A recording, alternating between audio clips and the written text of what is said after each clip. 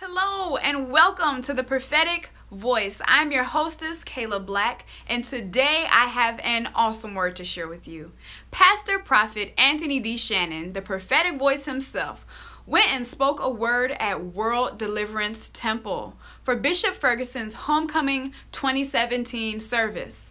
So before I share with you these highlights, I have one request, and that's that you subscribe. Make sure you subscribe to stay in tune with everything that we have here to encourage you. And without further ado, enjoy. Peace in shalom simply means prosperity. That God really wants us prosperous. He wants us to have peace. It's the same. Because you put your trust in the living God. You heard somebody earlier said that somebody is willing but ain't able. God not only is willing, he is able. Are you listening to me? And some folks say, baby, you know, I would, but I'm just not able. God said I'm able all the time. I got it. I can handle it. And come on, there's nothing too hard for the Lord. Best wines ferments for years.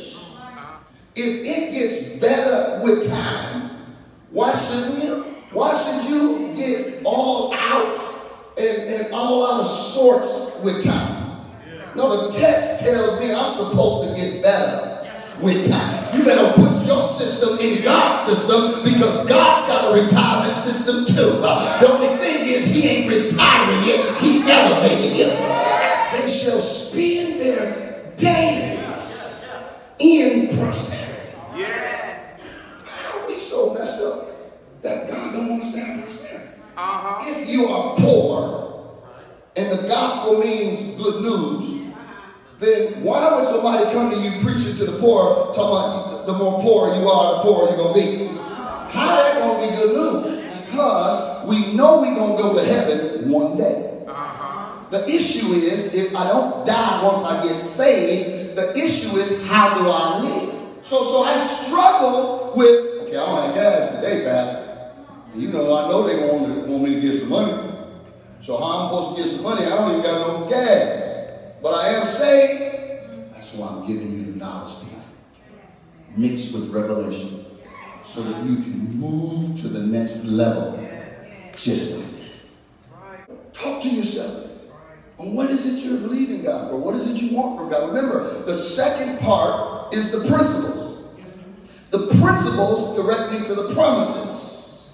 The promises are the precepts. It's written already down. If I find it in the Bible written down, I can hold on to it. Then you're going to have to learn to get out of the old system and into the new system. Don't be conformed to this world. Be you're a new creature. Did you hear what I said? A new creature. Not just a transformer. You're a new creature. New DNA. New resume, new prosperity.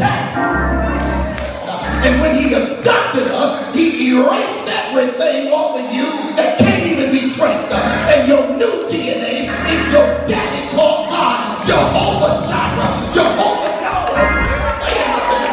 That's called redemption. Now you're no longer out there in a walking, muttering clay. You are next to the God of the heaven, sitting at the table. He said, welcome him to the table, still to kill and to destroy, the outcome that you might have life and have it high to the full till it overflow. That means God said, I want you prosperous. 1 John 2, beloved, I wish above all things that you, you get it again, be in health, even as you prosper. I want my people blessed.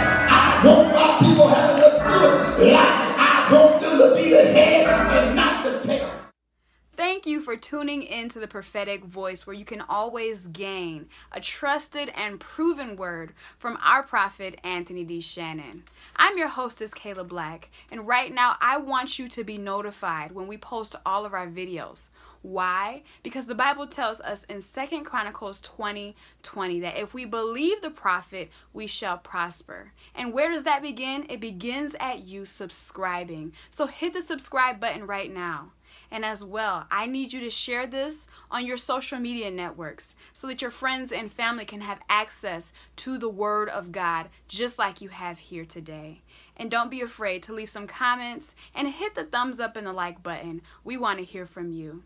So as always, I thank God for allowing me to minister from that great position of peace, power, prosperity, and wisdom. God bless you, and we'll see you next time here on The Prophetic Voice.